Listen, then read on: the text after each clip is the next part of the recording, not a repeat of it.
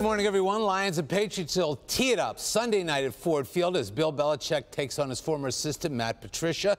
Belichick's been through this before. He's 14-8 against assistants who've gone on to become head coaches. We've got highlights of the Lions as they worked out yesterday for their meeting with New England. Patriots still favored by 6.5. Matthew Stafford was asked about Tom Brady, and he had a truckload of kudos for Brady. No doubt he's a Hall of Famer, a great player. A great player at this position. So just want to go out there and play my best for my team. And no doubt it'll be against their defense and not him. There you go, Matthew Stafford. By the way, 8 Belichick assistants became head coaches, and only one, Al Groh with the Jets in 2000, had a winning record. He finished 9-7.